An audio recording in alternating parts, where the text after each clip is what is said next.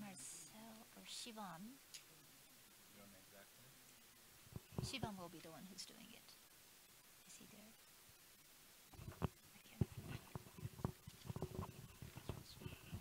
So they hear me when I speak to this? Ah, okay. Marcel, can you hear? I hear you, yeah. Ah, okay. Hi, we hear you well too. Wonderful, and we are on the live stream as well. Just be aware. Oh, okay. Good to know. Thank you. I know, I see you. Yes. So we will, Shivam will share his screen, I think, once he's online.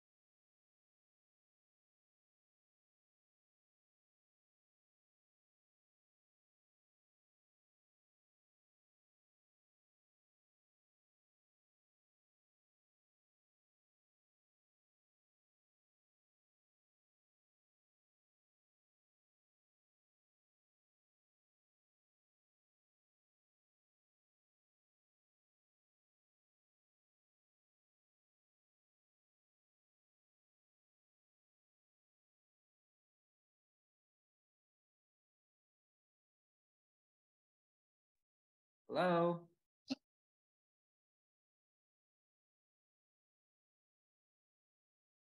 Hi.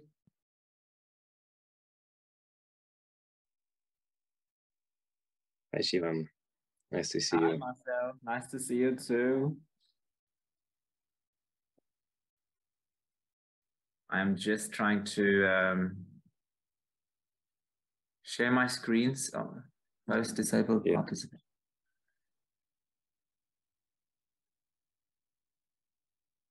I can't share my screen yet. I don't have privileges yet. Hi, Shivam. Yeah, I think you should be able to share now. Hi, Rina. Hi, Shivam.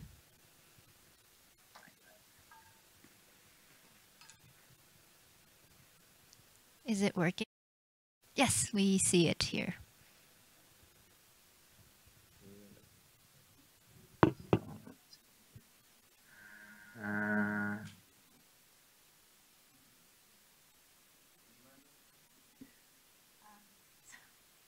So there's another panelist who's coming in 15 minutes.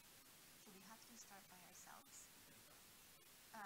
Not now, but within 5 minutes on time. Can you see this? Can you see this? Yes, we see it here. Yeah. It's a bit strange. We see 3 screens now. Three screens? Yes, this is good. Yeah. This is Not good? not anymore. So why is it? Okay, so do I need to wait? Do I need to share something? I don't need to share anything till Dirk comes on, correct? Please continue to share your screen. My screen is being shared at the moment. I'm still sharing Yes, it. that's good. So you can control that. Reina, do you Yes. hear me? Dirk is on the phone. He needs a password, is that right, to access the Zoom call? I don't think so. Genau das Problem hatte. Ja.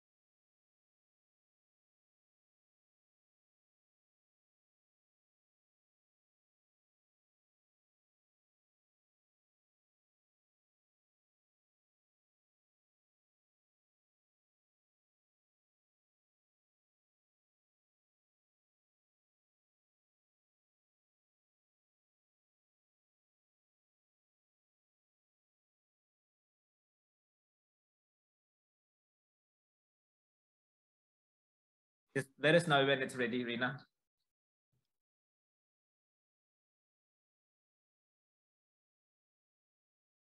Welcome to this session on Together for a Sustainable Planet in the Digital Age.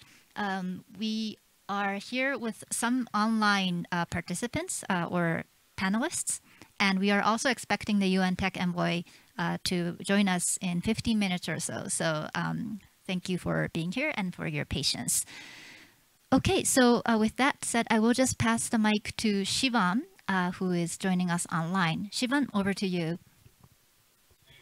Amazing. Thank you, Rina. Thank you so much. And a warm welcome to everybody who is present in the room and to all of them who are joining us online. My name is Shivam Kishore, and I'm the Senior Digital Transformation Advisor with the United Nations Environment Programme. And as the sort of co-moderator, co-host for the session, I'm honored and privileged to welcome you all. We live in an increasingly digital world where digital technologies are transforming the ways in which we interact, transact, and operate as a society. Recently, I had an incredibly inspiring encounter with a young man in a small remote village in Egypt who had learned to speak 5 languages using language learning applications and was completing an online certificate in data science offered by an American university. I think this probably showcased one of the most positive aspects of this digital transformation. And I shared with enthusiasm the role that technologies are playing in contributing to rapid and massive improvements in access to public service, the provision of social protection, and presenting new socioeconomic opportunities for millions of people across the world. However, my enthusiasm was dampened as I was reminded that the same technologies that are creating a lot of good have also opened the door to new forms of government surveillance, exacerbated many forms of pre-existing inequalities, and encouraged social divisions through the spread of misinformation. And not to mention the environmental harms caused by an increasing amount of e-waste that is not being recycled.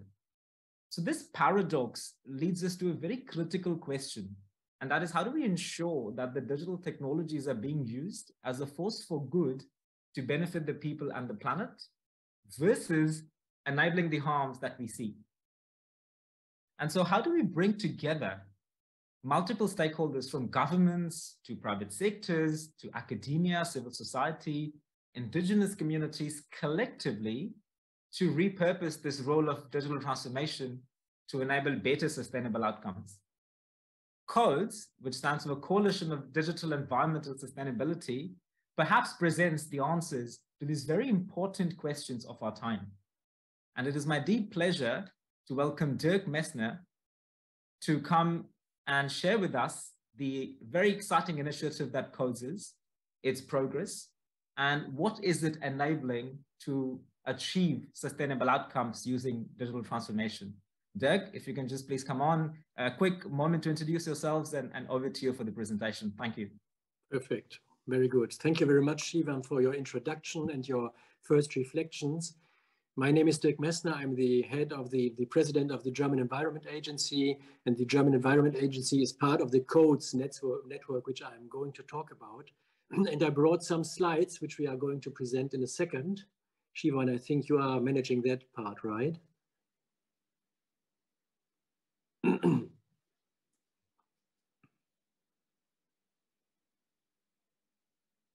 I'm just sharing my screen. Give me 2 seconds here. No problem at all.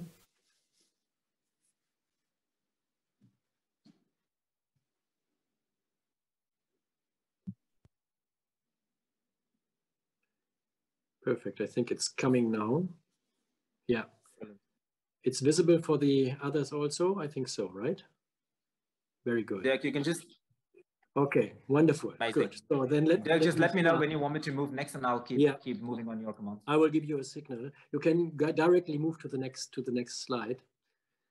So I wanted to introduce a bit the work CODES is doing, and the way CODES and our co-champions and our partners are looking at what Shivam already talked about, this twin transformation between digitalization on the one hand side and sustainability transformations on the other hand side. So the starting point for us at CODES is that we observe that there are 2 fundamental global drivers of change which might drive the main trends in the global economy in the way we produce, consume, and live during the next decades to come. And this is on the one hand side, the sustainability transformation. This is about wealth creation in the context of the planetary boundaries. And then we have the digital transformation. This is about artificial intelligence, machine learning, digital twins, database decision-making processes. And as Shivam said, this is also a fundamental driver of change.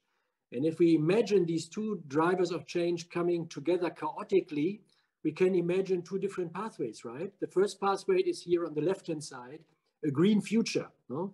So this is wealth creation within the planetary boundaries supported by digitalization. This is the positive pathway. No? But we also can imagine easily, Shivam, this is your paradox. No? We also can imagine easily that digitalization might even shape and trigger and leverage and accelerate unsustainable growth. No? So our question is, how do we drive these two transformation processes towards the positive, the first one, which we have here on the slide, pathway. And there is no easy answer. And this is what we are interested in. No? And on the second slide, you have again the paradox which Shivam already mentioned. You go to the next slide, Shivam. Yeah. And you can see here on the left-hand side, the SDGs. So this is our sustainability goal system, which we all are working towards. But interestingly, when this has been created, the digital dimension has been forgotten. So this implies that the sustainability community, the environmental community, we haven't taken into account how important the digital transformation is also for sustainability goals. No? And on the other hand side, on the right-hand side, you see the roadmap for digital cooperation, where we would argue from Codes that the sustainability transformation is not integrated systematically into the kind of thinking which is presented here. So what we are interested in is Codes is and first, learning to align these two transformations. Then secondly, the question, finding answer how we could govern digitalization to leverage digitalization and its innovations towards sustainability. No? Our third element, which we are interested in, is developing pathways to make this happen. And our fourth element is that we try to build a community, a global one, a connected one, with people from the sustainability and the digital sphere to make all of this happen. This is what Codes is in the essence about. On the next slide, Shivam, you can see on the left-hand side, the co-champions. So this is the core team, to say so. You see UNEP, you see UNDP, you see Future Earth, the Republic of Kenya, and they're the Ministry for Environment. You see the International Science Council, you see Future Earth with its program on sustainability in the digital age, and you see the German Environment Agency, which I'm the president of. So we are the core champions. We are organizing the whole process, bringing a lot of people together, as I will showing in a second. And we are cooperating very intensively with the tech envoy, who will be part of our panel discussion in a few minutes from now. So this is who we are. On the next slide, you can see on the left-hand side, an action plan for a sustainable planet in the digital age. This is our core product, our first important milestone, which we have produced as Codes during the last months to exactly discuss, Shivam, your paradox. No? How can we look at this paradox? What can we do about it? How can we drive collective action towards a sustainable digital age? And we have been mandated by the United Nations Secretary General, and we try to develop a core narrative into this direction and to bring this kind of messages from the action plan to different global political fora. Therefore, this event today is also very important for us. On the next slide, I would like to emphasize that on our journey to develop this action plan, we organized a co-creative process with many actors from around the globe to make this action plan happen. So this is not a product of the 6-7 core champions I talked about. This is a action plan which has been developed in interaction with 1,000 stakeholders from over 100 countries, which we contacted and which we worked with during the last 12 months to produce this action plan. And we launched the action plan for the first time in June 2022. And we presented it at UNEA 2022 at Stockholm Plus 50 several weeks ago, and other international fora. So the important thing here is co-creative process, 1,000 stakeholders involved. We're trying to create this community where digital and sustainability thinking is integrated systematically. On the next slide, some reflections about content and maybe about the paradox which Shivan mentioned. No? So what we are taking from the global literature around sustainability and digitalization is that most reports are arguing that digitalization could be an enabler for sustainability. Have in mind circularity of the economy, decarbonization, resource efficiency, energy efficiency. All of this can probably being organized and governed easily with these kind of innovations from the digital sphere than without those. But on the other hand side, we also see in most of the studies, and we agree on that there is no automatism towards a digital sustainable planet. Automatism implies that digitalization also had pitfalls and risks. Shivam, you mentioned several of those beforehand. Therefore, here is a governance challenge. We need to drive digitalization towards sustainability. On this slide, you see some of the fields where we see enabling dynamics. No? So digitalization and making supply chain transparent. This is about circular economy. Automated sustainability decision-making based on data, optimizing this towards sustainability goals. No? Enabling access of consumers to sustainability information. So you can see that we have an optimistic take on the opportunities of digitalizations for sustainability, but we also need to understand the risks of digitalization for sustainability. On the next slide, you can see our metaphor, you know, to understand the transformation process between digitalization and sustainability for the next decades to go. And we argue that we need to learn first to align digitalization with sustainable development. So bringing these two paradigms together in one narrative. Well, the second element is then, and the second shift is, we have to understand the negative impacts, the pitfalls, the risks, and we have to mitigate this. No? You all know that many of the digital infrastructure and tools are resource and energy efficient. So mitigating this, greening IT is one of the elements in shift number 2. And shift number 3 is learning to accelerate digital innovations for sustainability goals. So this is our perspective on the 3 shifts which we need to have in mind and work on all of these 3, right?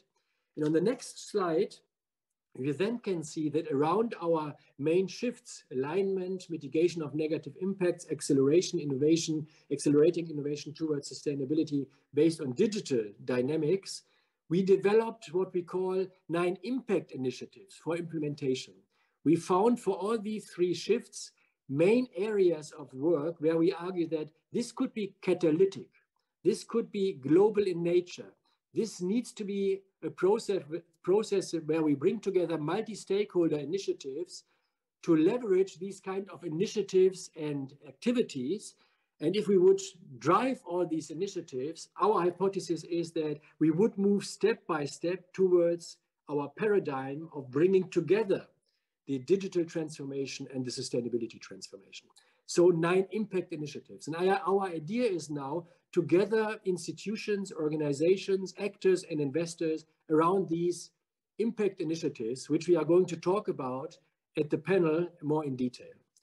On the next slide, we are mentioning some of the impact initiatives where we are already making progress. I'm only mentioning those. Shivam and Reina will talk about specific aspects here.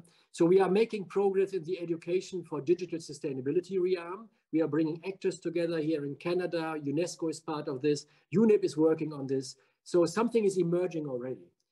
We are working intensively at the German Environment Agency together with international stakeholders on digital infrastructure pledges. This is about procurement standards, because 20% of our global demand is public procurement, no? And a lot of IT investments are in here. How can we drive this systematically towards sustainability? This is something which we are already working with a number of international actors.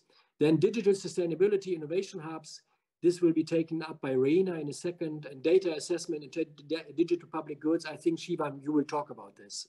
So these are examples where we are moving forward, and all of you who are interested in parts of these initiatives, please let us know. On the next slide, I'm only wanting to highlight that our philosophy is the twin transformation. And a very important element is that we try to support global United Nations related processes in this regard. And our next most important milestones are 2023, our contributions and contributing to the Summit of the Future, bringing this systematic approach of looking at, say, sustainability from a digitalization perspective and the other way around. And in 2024, UNEA 6 is something which we would like to work with others and with partners towards. So this is what we have been doing. This is our basic structure, our basic philosophies. And if you would be interested, on the next slide, I'm asking you to join the community which we are building.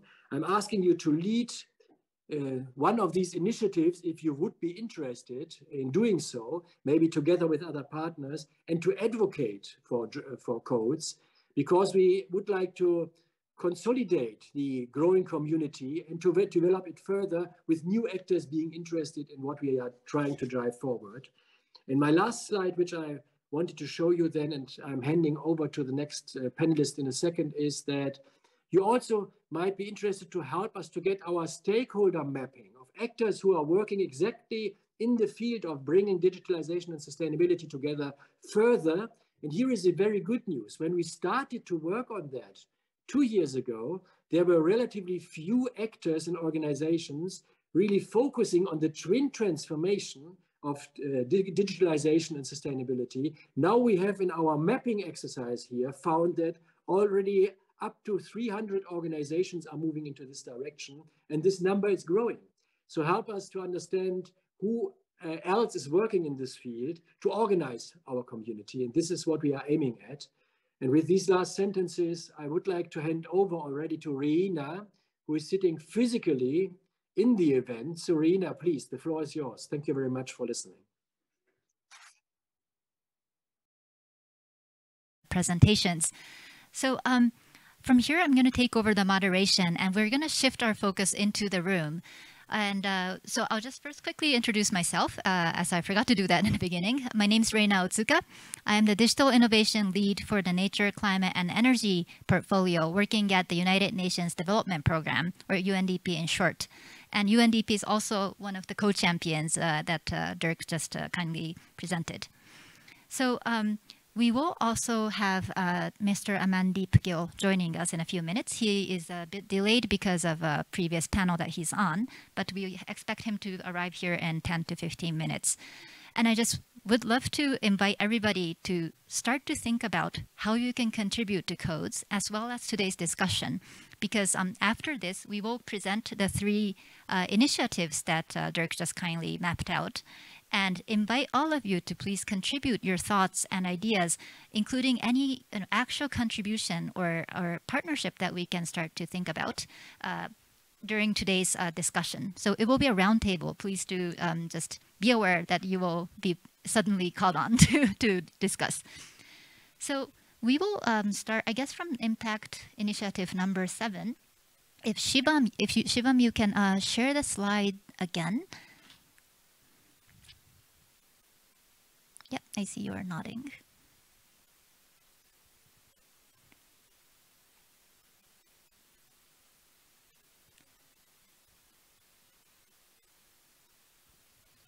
So the sharing slide is taking a bit of time, but maybe I'll just start since I'm here. And so, oh, thank you, I see it.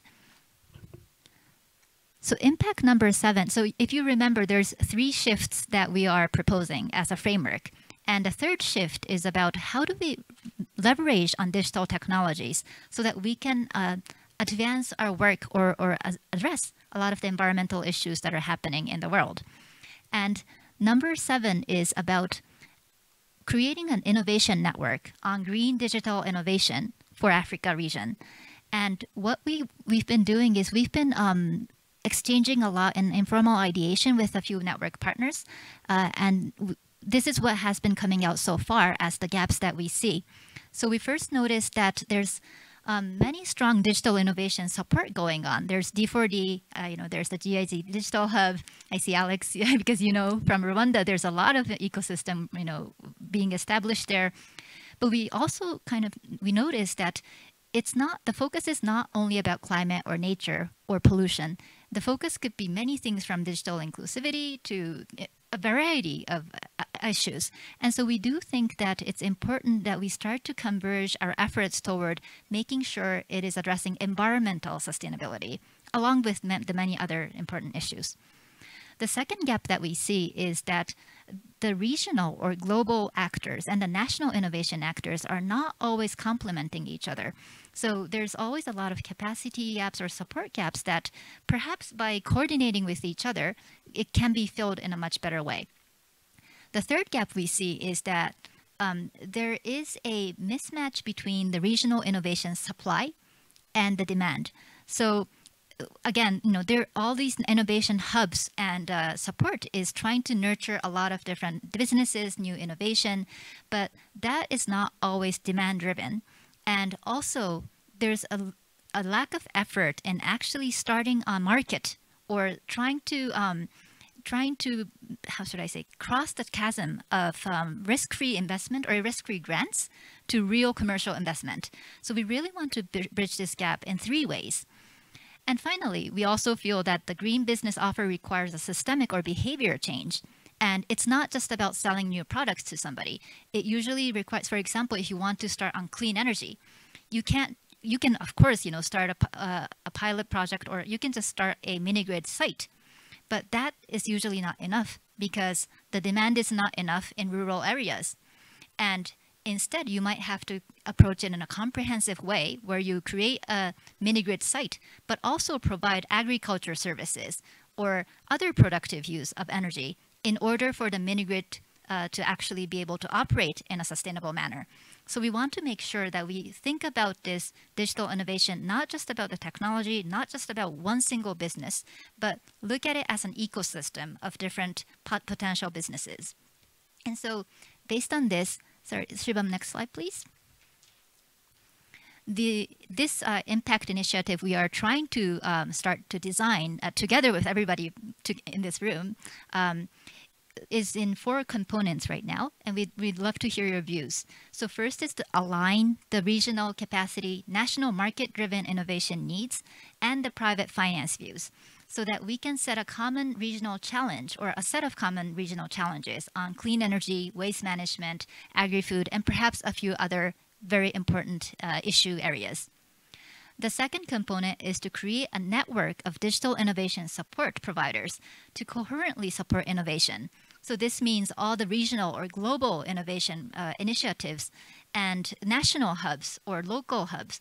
How can we bring them all together and do some kind of capacity development or innovation support coherently through a sprint? Tentatively, we're saying 1 year, but it could be 3 years, it could be 2 years. We just want to make sure that we try to align everybody and have a concerted effort toward the innovation supply. The third component is about matchmaking. So UNDP this year actually tested a new way of supporting innovation or solutions. So we actually basically first did a call for proposal for the solution side, and then vetted all the solutions so that we have a very good list of potential digital technology solutions that can address climate change issues and nature and pollution issues. And then on the other hand, we also called for proposals from the people who want to use this. So in our case, we work with the governments, and when the government wants to try out the technology, the funding gets provided to the government or the national counterpart, instead of funding the business side. So by doing this, we matchmake the needs and the solutions and see how it actually plays out. And finally, we do think that knowledge products and policy discussions are really important for this because when we start to demonstrate the technology and perhaps even a set of technologies in the national context, you start to notice that to actually unlock such innovation in a bigger scale, you need to also change the law or you need to change the regulation. And so we do want to have a way to feed this back into the policy discussions that are happening in the country. So this is the current idea that we have. We will focus most on this initiative, but again, of course, open to your inputs on other 2 initiatives that we're going to present as well. So we'll come back to this item after this. So with that said, Shivam, now I'd like to pass it to you to introduce Impact Initiative number 8.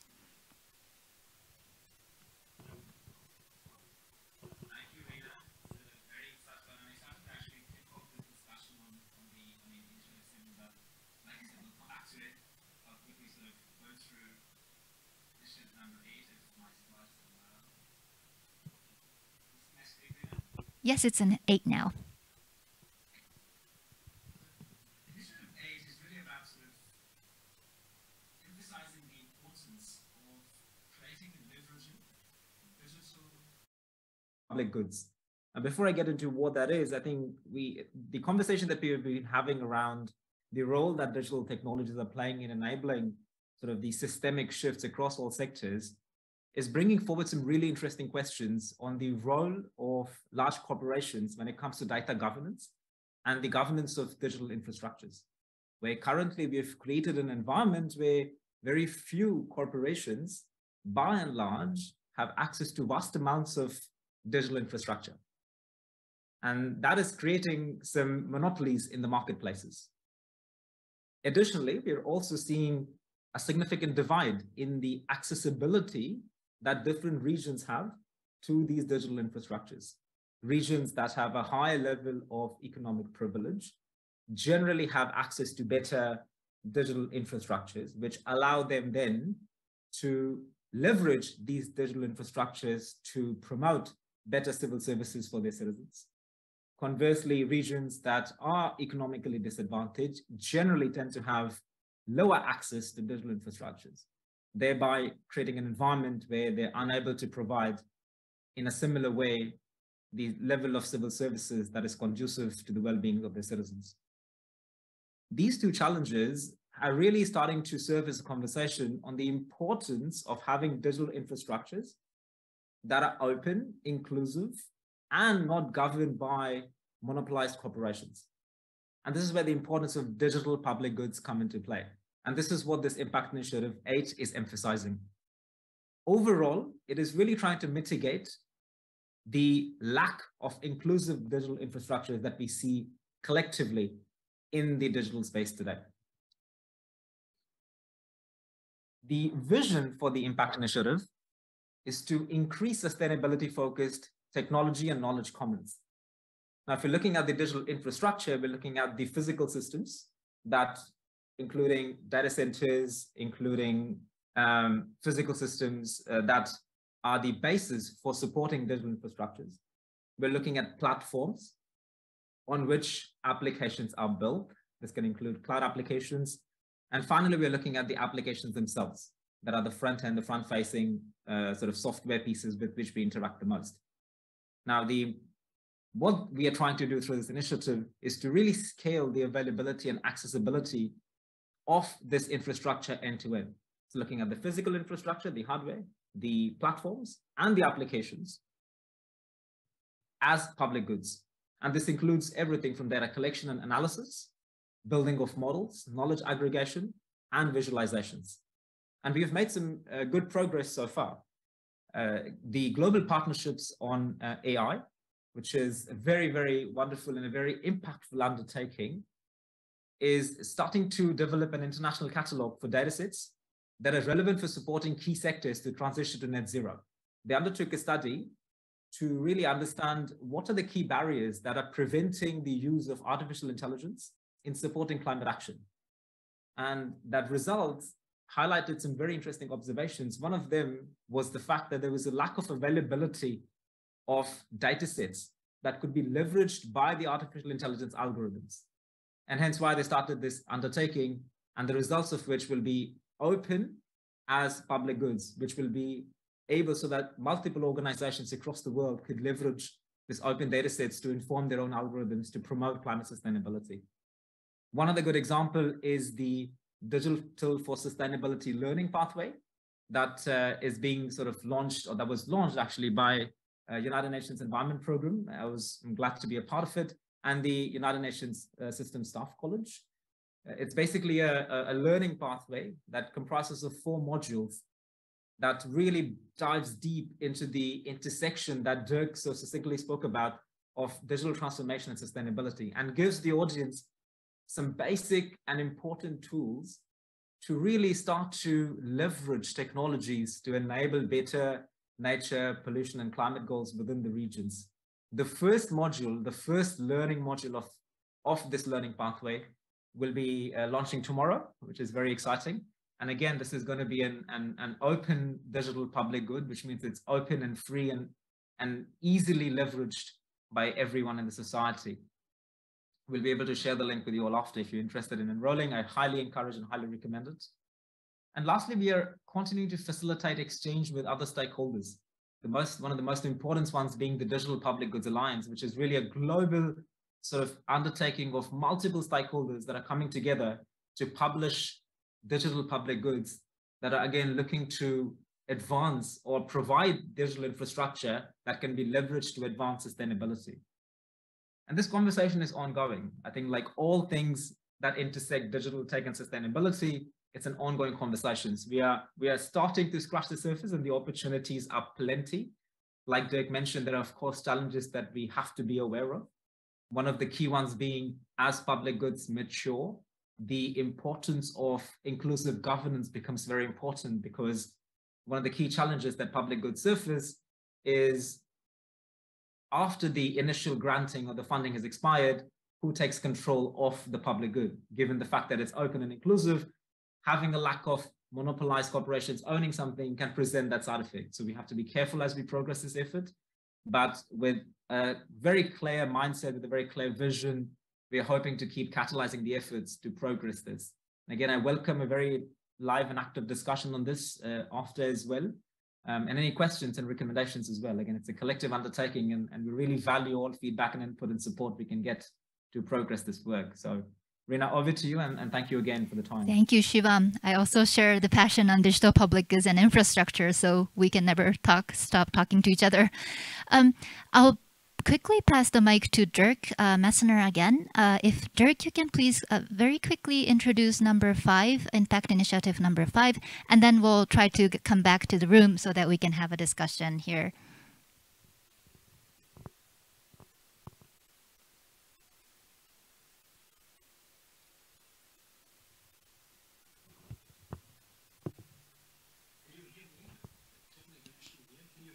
Yes, we can hear. To be brief, because I saw that Amandeep is now on the panel also, so we need some time to listen to Amandeep and then having a discussion. Very briefly on the initiative number 5, which is on digital infrastructure pledges. The main idea here is that around the globe, public actors and governments are making large-scale investments in this field currently. And there is a leverage point for us to bring the actors together to develop a joint understanding of sustainable-oriented digital infrastructures, talking about standards, talking about criteria. And against this background, we are bringing together international actors to discuss these issues. The World Bank is one, other member states of the European Union is others. And we are also bringing UNDP and UNEP in to get the perspective of developing countries into the whole debate. So this is the direction in which we are moving forward. And we can build, in this case, on the experience of my own agency, the German Environment Agency, because in the German context, our agency is responsible for developing mechanisms, governance structures, and standards for greening the IT sector in the public procurement domain. So we can bring in this, as an agency, we can bring in this kind of knowledge and procedural capacities into the process of building an initiative around public procurement for digital infrastructures. Thank you very much so far. And I would like to hand over again to Reina, and I'm keen to listen to Amandeep now. Thank you. Thank you, Dirk. So we would love to first warmly welcome Mr. Amandeep Gill, the UN Tech Envoy, as everybody knows. Thank you so much, Aman, for joining us. So we actually only have one microphone, so we will have to pass with each other. So if we can start from a few questions to you, and then we will open up to the audience or the participants here so we can have a roundtable. Thank you. So the first question is, as you're leading the Global Digital Compact, I hope if you can share a little bit of your vision on what you see as codes to play a role in the Global Digital Compact process. And if there's any barriers that you see that we can try to join forces to unlock, we would love to hear your views. Thank you very much for this invitation, and thank you for the opportunity to share some thoughts. The Global Digital Compact is a process that is a 360-degree look at digital. And of course, digital environmental sustainability has to be part of that 360-degree look, both on the challenge side, the increasing problem of e-waste, the energy consumption, and the consumption of other resources by the digital industry. And on the positive side of the ledger, the opportunity to turn the world away from a linear extractive model to more of a circular economy, the opportunity to know more precisely where we are on different environmental indicators, and to tune policy in time so that we can achieve our environmental, biodiversity and climate change goals. So that's the context in which the Global Digital Compact could be looking at this issue. There is a process that has started in New York, facilitated by Sweden, Rwanda, and we in the Tech Envoy's office would be supporting that process. And different topics will be picked up and focused on. So I'm sure that during the course of those discussions, CODES as one of the leading initiatives in this space would have an opportunity to share the good work that it's doing and some suggestions in terms of high-level policy responses by leaders and governments around the globe. Thank you so much. We're really thrilled to take part in this discussion. And one of the biggest gaps we saw in the previous digital cooperation roadmap was the environment. And as you know, CODES started from trying to fill this gap. So we're very, very happy that this time round, we're able to have environment from the very beginning. Absolutely.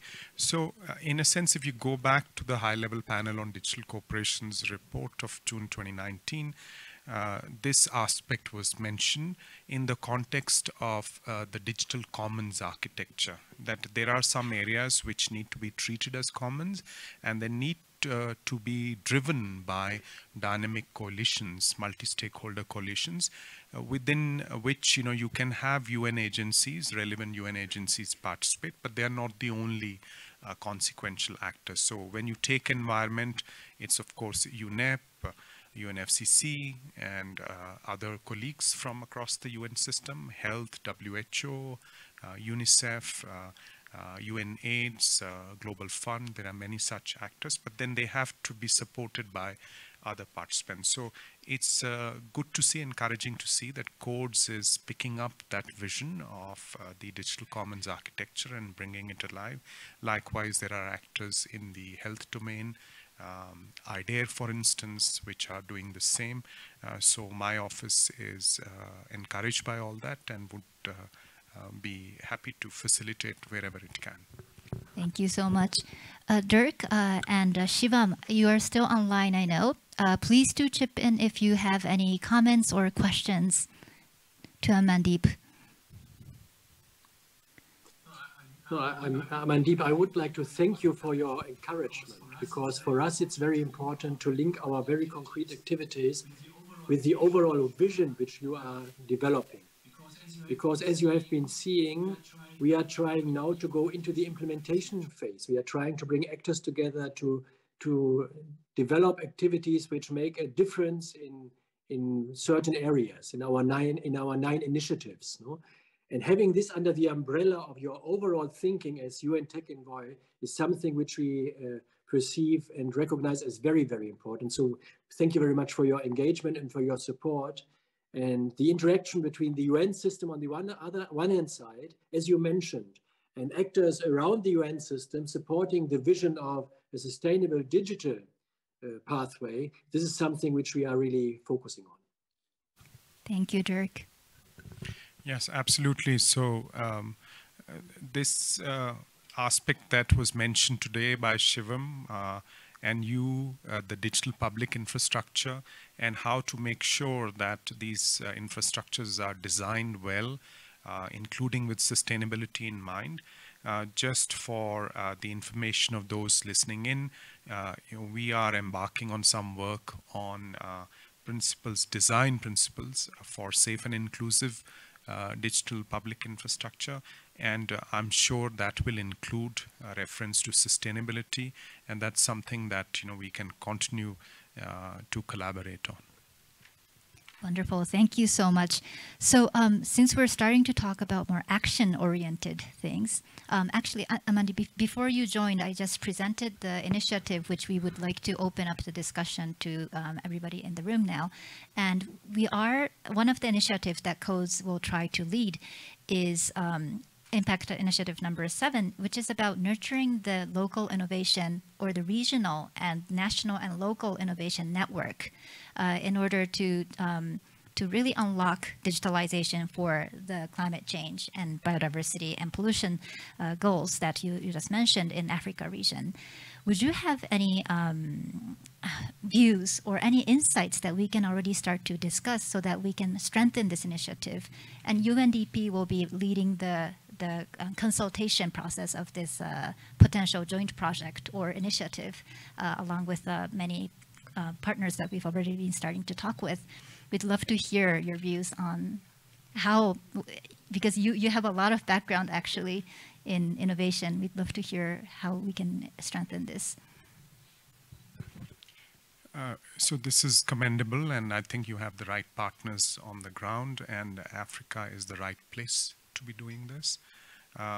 What I would just emphasize, and I'm sure it's already part of your thinking, is that innovations come from ecosystems, they come from communities, and it would be important to strengthen the local innovation systems and not have them dependent on knowledge making coming from another context. That may be needed for a while, but I think it should be very limited. And the focus should be on building capacity locally, particularly capacity to use data science, local data sets for local benefit. Context is also important in the considerations around diversity, around the human rights impact, because tech can have all kinds of implications, some of them unintended. So when you base it in context, when you bring more diverse players, local players into play, then you can address some of those risks. Building local capacity, building local data sets for the green transition would require targeted efforts. And that's again one of the areas that my office is engaged on in the context of what we call data commons. So data commons in priority SDG areas like agriculture, food security, health, the green transition, education, humanitarian emergencies. So in each of those areas, there is need to build human resource, but there's also need to build affordable distributed infrastructure, and then standards and benchmarks.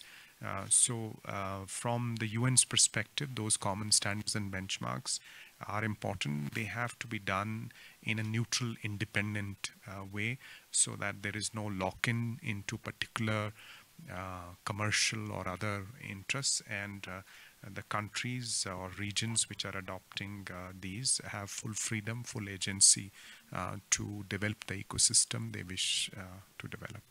Thank you for the wise words. I would like to open up to the participants, especially I see Alex from Rwanda in the room.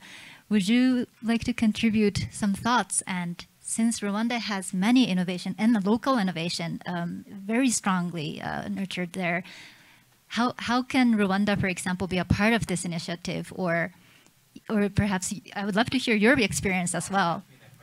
Sure. Sure, start from that. And perhaps... Thank you very much, Rina, and thank you for this opportunity. My name is Alex Sinhare, and I'm the CEO of Rwanda ICT Chamber, which is a member-based organization building the local ecosystem, as you were saying, innovation ecosystem. We run about 4 innovation hubs, starting from ideation up to acceleration, and work hand in hand with the government, but we are a private sector member, non-profit organization. So my question is regards to the last points you made on data commons, and especially in the food security agriculture space. We're currently running, actually, we're training up data scientists and data engineers, a program that we're doing in collaboration with the government. We put out a call for applications a few weeks ago to see if there's interest in this topic. We had overwhelming interest, actually 1,320 applicants within a week's time. Now, their interest is becoming data engineers. Some of them are employed, some of them are still students, some of them have their own innovations. But one of the most constraints is accessing data sets, meaningful data sets that may go back way in time, that are large enough that they can use for training algorithms. And I understand within the UN system, there's quite a lot of data sets that have been collected, whether it's FAO or UNDP and several. So my question is just on the practical part of what you are mentioning. How accessible are these are the tools and the options that you're opening up? So to understand if we could build something around that in terms of giving them access. So that's my question. I don't know if I should wait for you to respond to that and then respond to Irina's question. Thank you. Sure. So the data problem is a significant challenge, and what you mentioned, these longitudinal data sets over several years, the honest, direct answer is that you have to build those data sets. And that should be, in fact, part of the training, because to expect and that somehow a curated, complete data set would just be given to you so you can start modeling straight away on that, is to kind of simplify the complex reality. And therefore, even the training that we have today on data science needs to be reinvented. You look at the MOOCs, some of the courses that are available online, or some of the boot camps that are out there. The assumption is that the data is available, that somehow you just need to fix the interoperability, coax those data sets out of public authorities or the private sector, have APIs plugged into Twitter, and then that'll solve all your problems. I think the hard work around AI, around data science, is 80% data. So this has to be part of the training, and data that really speaks to the problem that you're trying to solve.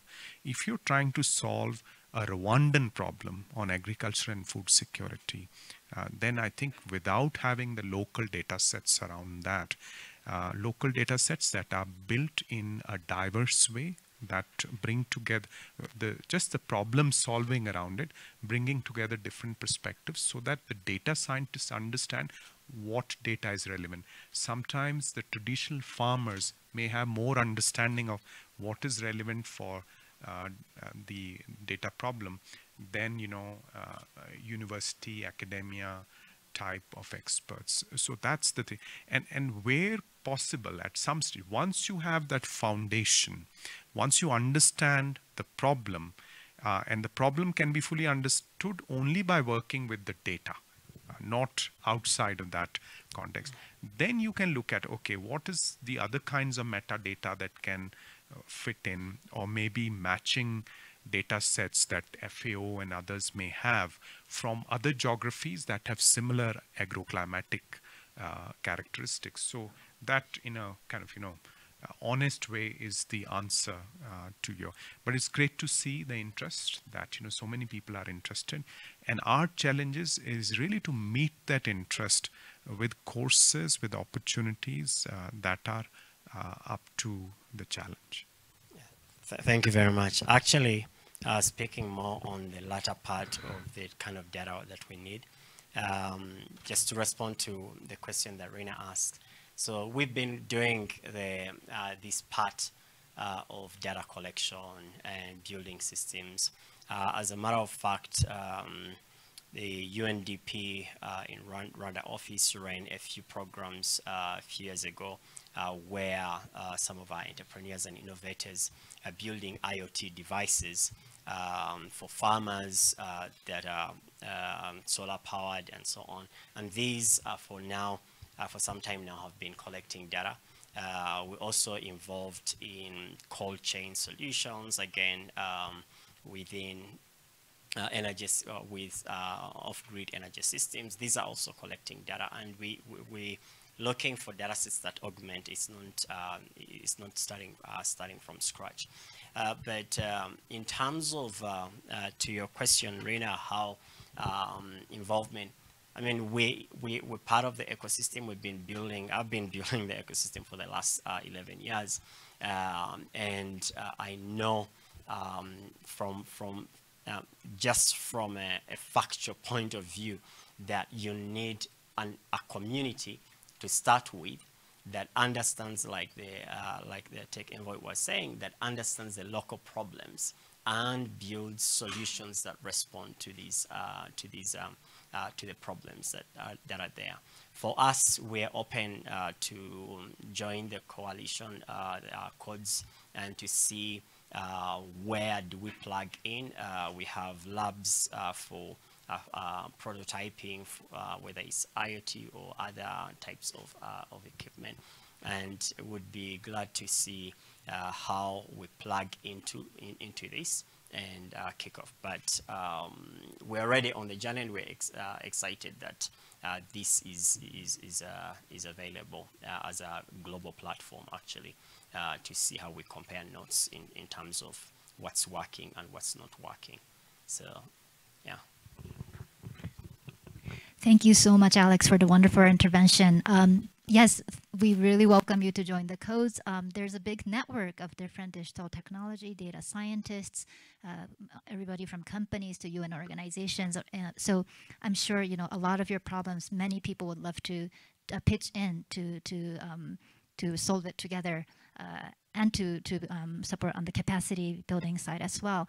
And on Impact Initiative 7, we'll really be happy if you can join, and we can start to discuss more about how to design this in the Rwandan context. So we will keep in touch on that. Thank you. Yes? Rina?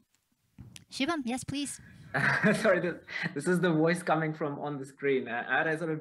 I had a quick comment to add to what Aman said on Alex, which I fully agree with in terms of the need to sort of build in the capacity to harness data in the way that is regional and contextualized. But Alex, also, in addition to that, I think there's an increasing recognition by a lot of organizations to surface a lot of these data sets as public goods. The Global Public, the Digital Public Goods Alliance, and the GPAI are two good examples of organizations and entities that are working quite effectively to surface some of these data sets in an open, in a more transparent way as public goods. So maybe there are some resources for you to also consider, in addition to continuing to build your own capacities to harness data through IoTs within the local context, like Aman was saying. So just want to do as a quick FYI, just as an additional piece of information there that might be helpful. Thank you, Shivam. If there's anybody else who might want to give us any inputs or any words, we would love to hear from you. Yes, please.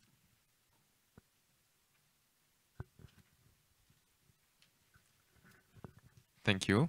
I am Sali from Iraq. I'm active person in the entrepreneurship ecosystem and managing innovation hub in Iraq. Due to the 40 years of conflict in Iraq, we are lacking having access to even very important governmental and macroeconomical data in Iraq. And even if you have access, then the quality is not that good and it's not aggregated or collected in one data bank. So the accessibility is really difficult. And regarding this initiative, if I have a question, if there is any influence on big stakeholders or governments, for example, to be enabler for this 3 goals that's mentioned in this initiatives. Dirk or Shivam, would you like to answer the question? Mm-hmm. Yeah, I could start answering and others can complement on that. I mean, the answer to this question is, as you have been seeing, we have a core team, and in this core team, you can see, or in this core team, the philosophy of working together as a stakeholder community is being reflected, because we have the UN system on board, we have science organizations on board, and governmental organizations from member states on board. And this is also the pattern which we try to organize when we look at the overall community. I talked about 1,000 stakeholders we brought into the discussion and who had been interested in interacting with us. And the structure is the same. We have science on board, we have the UN on board, and member states on board. And these are the sources you could get access to if you start joining our community, because we try to be as interactive as possible, and we might help you to find the right partners in the right place to answer your concrete answers, your concrete challenges. Thank you. Shivam, would you like to add from the digital public good angle? I think it's really just complementing what Dirk said, that, the whole premise behind this undertaking is to really bring together organizations in an intelligent way to progress common goals. In this case, organizations like DPGA, the Digital Public Good Alliance, are a great partner, are a great sort of stakeholder within the Goals Initiative that are doing some wonderful work and giving access to public goods on things that matter. So I would encourage sort of the individual to join and considering sort of becoming a part of COES, so that we can keep an active dialogue and help, like Dirk was saying, help facilitate the right partnerships to meet your needs and goals. Thank you so much. Thank you so much. Anybody else who may want to provide some inputs? Nope. Great. In that case, we are actually almost at time. So I think I would pass the mic to Mandeep one last time to, if you can please give us some final words on how we can work toward the future after this. Mandeep. Thank you so much. I think you're set on a good path. The framework is there, and the action is taking place, and most importantly, the partnerships are there, the stakeholders, the 1,000+ that Dirk mentioned. So this has been an incredible platform, example of a platform that's multi-stakeholder, that's inclusive, and that's impactful.